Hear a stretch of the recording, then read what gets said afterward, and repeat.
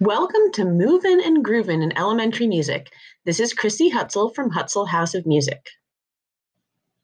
Before we get too far into this, please make sure that you found the handout that goes with this session. The handout can be found for free in my store at Teachers Pay Teachers. There is a link in the Music Crew Collaborative as well as in the caption to this YouTube video. The handout is full of links to everything that I have to talk about here, and it is something that you'll definitely want to have at your disposal. In this session, we will cover Brainergizers, movement-based brain breaks, musical activities with movement, books and songs with movement connections, and out-of-your-seat learning activities. Brainergizers are designed to energize and focus the brain and the body. These should be quick activities that students learn to do easily and can be used as transitions, warm-ups, cool-downs, or time fillers. These should be easy enough that you don't need to spend time explaining it after the first time, and new students should be able to pick it up quickly by following their classmates. This activity is called Hands Like This. I was first introduced to this by my original mentor in elementary music, David Dendler, and then learned some extensions on the idea from Lissa Ray, who was my movement instructor for Level 1 ORF certification. Hands Like This is a call and response game, so the teacher will play the drum 3 times and say, hands like this, and the students will respond by clapping 3 times and saying hands like this. Hands like this. So teacher is the drum and students are clapping. Hands like this, repeat, hands like this, hands like this. The teacher then counts to 3 and plays the drum. 1, 2, 3, and the students respond 4. 1, 2, 3, 4. So both of those things you do twice in a row. Then this teacher will call a different body part that the students are asked to move to their beat. This is non-locomotor movement. They should be staying in their spot and using only the body part that has been indicated. I like to do a mixture of fine motor and gross motor in these, so I'll try to pick different body parts that can be demonstrating those different skills. So here's an example of hands like this. Hands like this, hands like this, hands like this, hands like this. 1, 2, 3, 4. 1, 2, 3, 4. Move your head to the beat.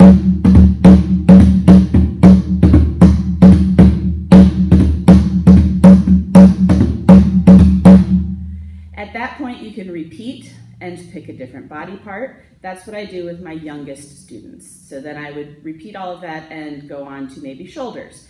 Or if I want something a little bit more fine motor, do like fingers or toes. And some students will want to move their whole front of their foot, and some are like wiggling their toes inside their shoes. And either way is fine with me. So that's how I started with in my kindergarten lessons. When I go up to first grade, I add one of the extensions that I learned from Lissa, and that is to have students change the way they do a movement. So I would start off the same, hands like this, hands like this, hands like this, hands like this. 1, 2, 3, 4. 1, 2, 3, 4. Move your shoulders to the beat.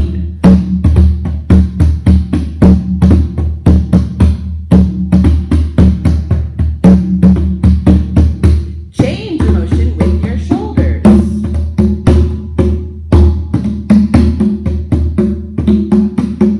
Hands like this, and then repeat the process with a different body part.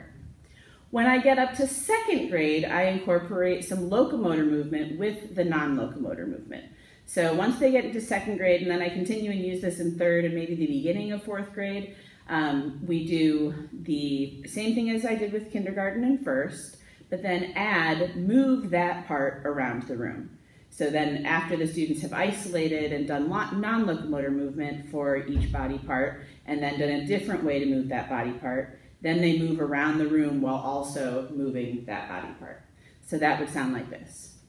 Hands like this, hands like this, hands like this, hands like this. 1, 2, 3, 4. 1, 2, 3, 4. Move your fingers to the beat.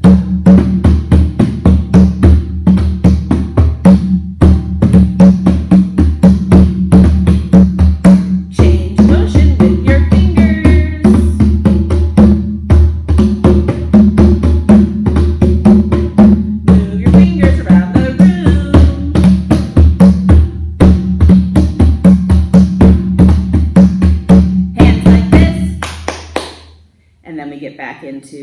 repeat and picking a different body part. As soon as I do hands like this again, the students freeze wherever they are and listen for the new body part. At the end, I usually do, my last one is move your whole self.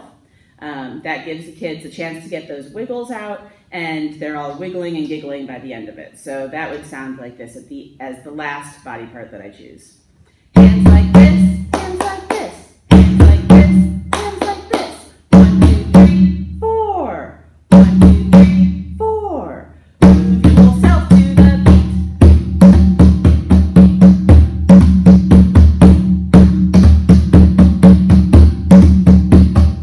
Change motion with your body.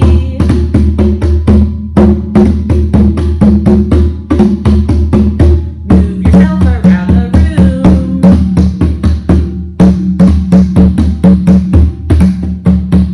Move yourself back to your seat.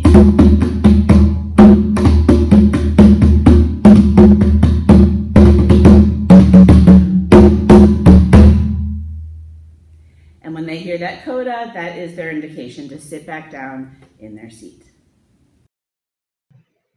In an effort to make your life easier, I have created videos you can use with your students of all 3 levels of this activity.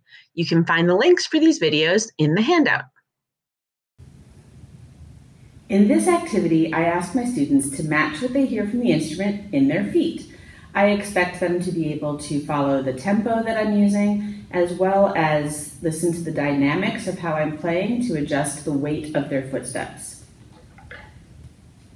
I'll start off with something very basic.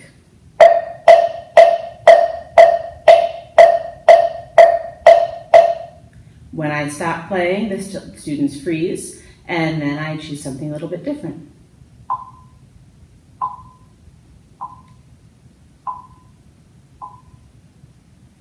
After that, I might change something to...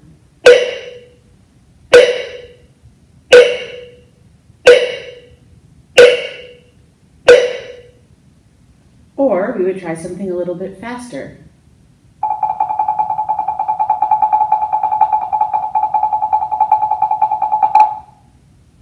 Once they've gotten the hang of those, I'll try to add in some different rhythms to get the students to use different types of movements, such as skipping.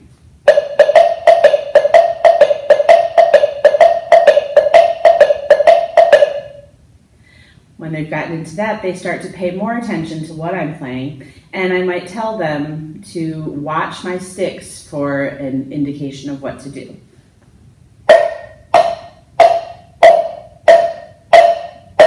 So that would indicate that they should be jumping with both of their feet. If they can get that figured out, then I would move to something more like this.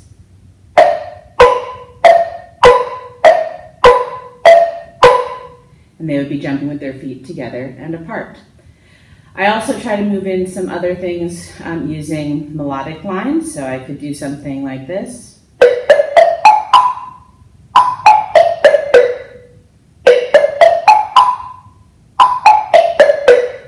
With that, there's not a single right answer. I've had students interpret that as high and low, and so they've used their levels and marched down from low up to high and back down. I've had some students interpret that to be switching directions, so they'll go one way, and then when I switch the melodic direction back down, they'll go a different direction or back and forth. So we've had different interpretations of that, and it's all just a great way to get kids to respond to what they hear. You can also find a link in the handout to the YouTube video of this activity ready to use with your students. Freeze dances are always a class favorite. There are so many fun ways to do freeze dances. You can use any music that you want or just a simple drum beat for students to move to, then give them a pose to match and freeze. A wooden artist figure is a great manipulative to use to find poses. You can pose him, or you can let one of your students put the artist figure into a pose of their choice. Another option is to use a video, such as this example from my wooden figure freeze resource. You can choose one of these videos that each includes 5 different excerpts of contrasting styles of music. Students will listen and move to the music and then freeze to the pose that they see on the screen.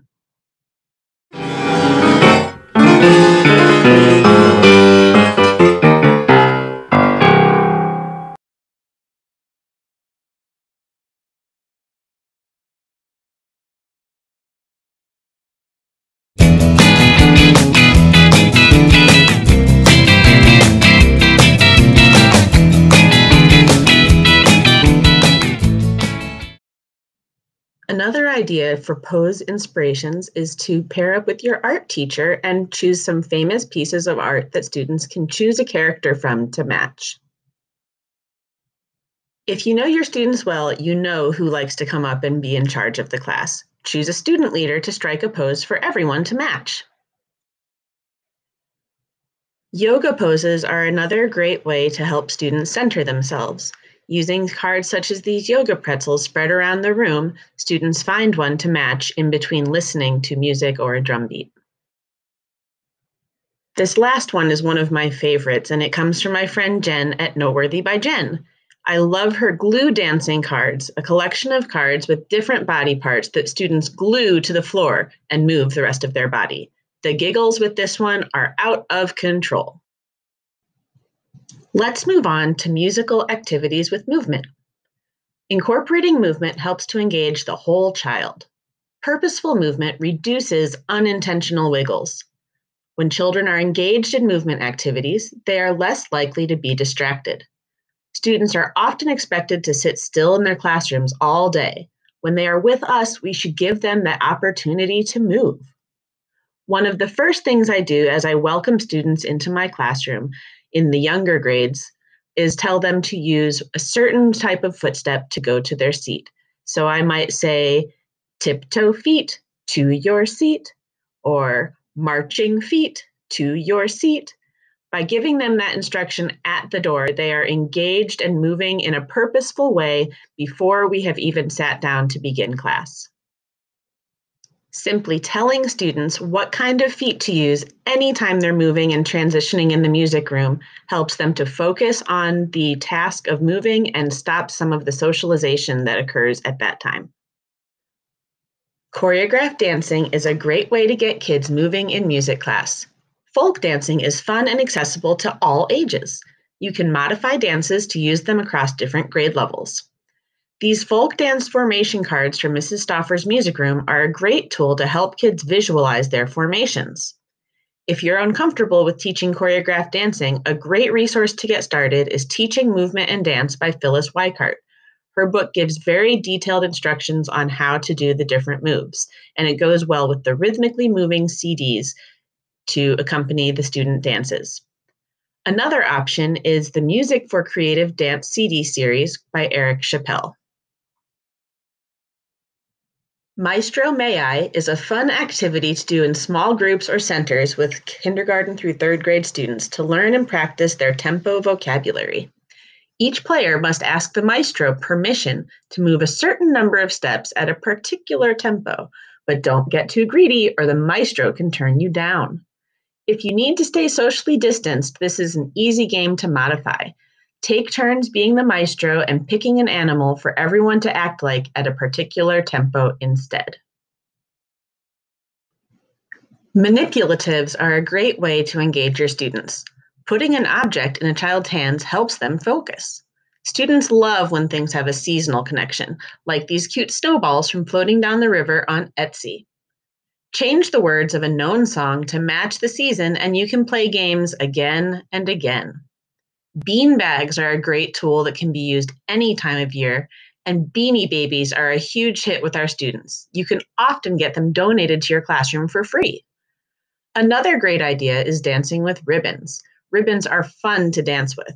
And if you don't have any, you can get a roll of crepe paper streamers at the dollar store and give each child their own to keep. I am fortunate to have a floor staff built into my room, but you can make one yourself easily with tape or Velcro strips if you're on carpet. You can project spelling notes on the screen and have kids stand on the lines and spaces to spell out the word and practice reading notes. You could throw a ball or a beanbag onto the floor staff and then have students identify the note names. You could play racing games to see which team can spell a word using their bodies the fastest. These spelling notes are available in various formats in my stores at Teachers Pay Teachers, Etsy, and Boom Learning in both treble and bass clef. Practicing rhythmic reading can get monotonous, but adding movement makes it more fun. This series of games from my Teachers Pay Teachers store incorporates movement, singing, and playing instruments if you choose. Spread out the cards with the rhythms at the appropriate level around the room on the floor. Students sing an original song and move around the room, and when the song is over, they find a new card to sing, play, or say. This can also be used for assessment if you pull a few cards over near the teacher and call a student over one at a time to perform for the teacher. Cup activities were some of the things that saved me during our last year of teaching where we were not allowed to sing or play recorder. Cup games are a fun way to practice rhythmic skills. Cups are cheap and easy to clean. You can use disposable party cups or invest in some sturdier plastic cups, such as the ones sold for kids at IKEA. Cup activities are easily accessible to teach virtually if needed. It's a great way to study form while practicing rhythms. You can use popular music or traditional music, and these can be set up as passing activities or can be designed to be done individually. You can also offer differentiation and give students options on what pattern to perform so everyone can be successful together. The visuals that you see here are from the cup activity that I created for the song Dance Monkey. My students in 4th through 6th grade loved this activity. Reading to children is worthwhile and should be done in every classroom. Creating a song or activity to go with a book turns that book into an instant favorite. Adding motions to a song helps to solidify the lyrics and aids in memorization.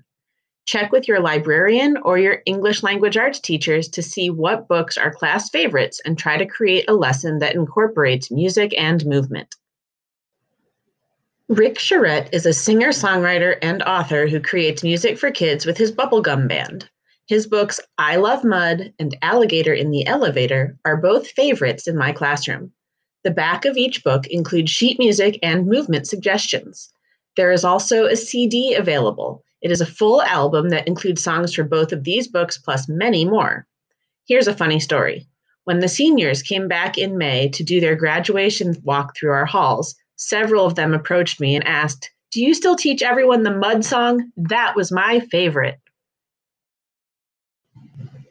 Zin, Zin, Zin, A Violin by Lloyd Moss is a great book to introduce students to instruments of the orchestra and the counting words for musical ensembles.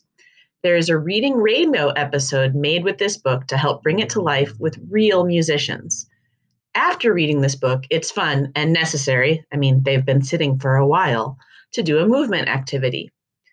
Have students pull a card from 2 stacks. One has the ensemble counting words, and the other has physical activities that they can do. Students recall what number goes with the counting card and then do that physical activity that many times. For example, a student might pull a quintet of crunches.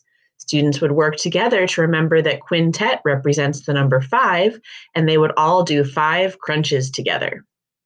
Another extension idea after this book is to teach conducting patterns.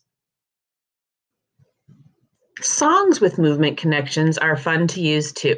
If you attended my session at last year's virtual conference, you may remember my ideas for Hop Old Squirrel as a movement piece with recorders. First, we learn to sing the song, then we add movement on the word hop, and then I give kids a creative way to come up with different ways to move, using words that are 1 or 2 syllables to fit ta or tt. Then we learn to play the song on recorder, divide into 2 groups, so some of us are singing and playing while others are hopping, and then we add a B section with a poem about squirrels. This gives us a chance to switch whose turn it is to be singing and whose turn it is to be playing. Another fun song to add movement is Engine, Engine Number 9. Create train stations around your classroom or outside. Students form a line and follow the leader from one station to another while singing or playing the song. Perform a task at each station, then move on to the next. Consider choosing a student who is giving their best effort to be the conductor of the train. Everyone will follow the leader, so they'll follow that student. Switch who it is each time to encourage everyone to give their best effort. Sarah Sponda is a fun song to sing with your middle-level elementary students. My 5th graders love it.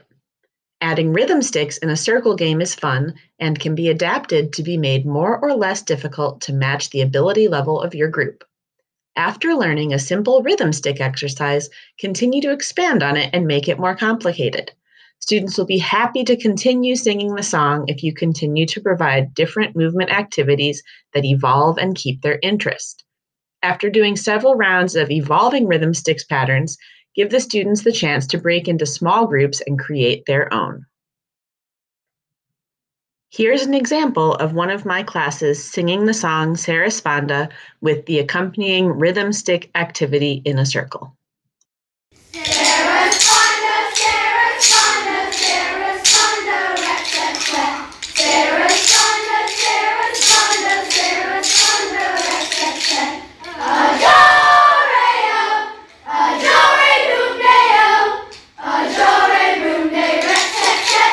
I-say, pa-say-o.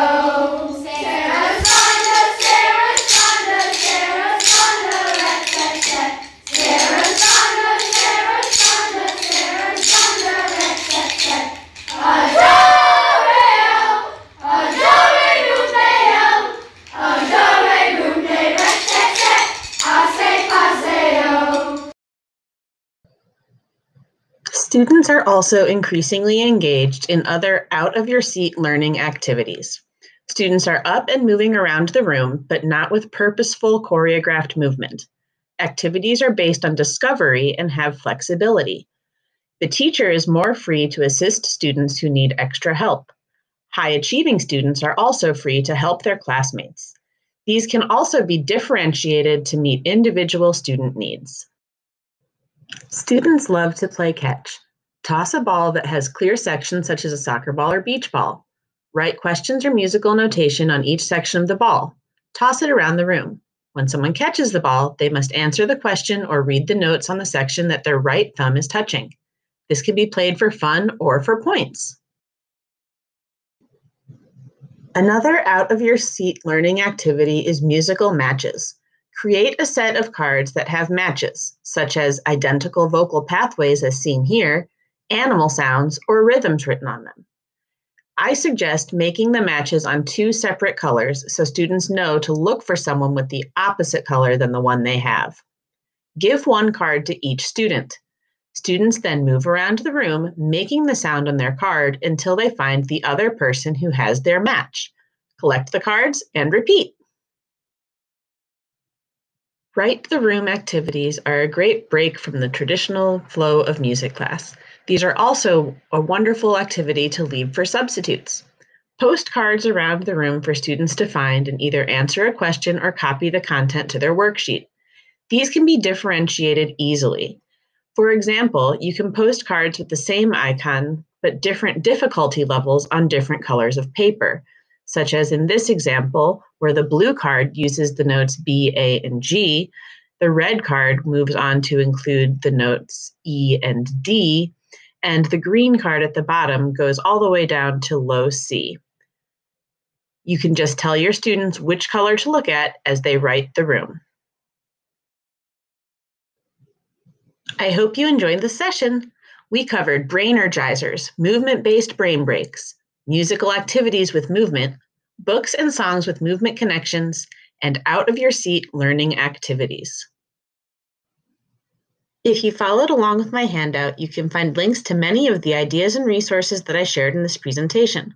My entire Teachers Pay Teacher store is on sale 20% off June 29th through July 2nd, 2021. I am excited to share that I just launched an Etsy store. Use coupon code RENEW21 to get 20% off your entire purchase. This code is valid June 29th through July 2nd, 2021. Let's have a giveaway. Follow the link in your handout for a giveaway. Winners will be announced on Thursday, July 1st at 10 a.m. Eastern Time. Be sure to check out our virtual exhibit hall where you will find some links to some of the best resources the music crew has to offer. Look in the handout for links to purchase many of the items shared in this presentation.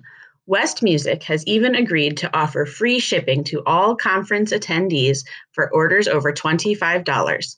Use the code 8MUSICCREW to get this free shipping offer that's good through July 30th, 2021. Special thanks to the Music Crew and everyone in the Music Crew Collaborative for making this conference possible.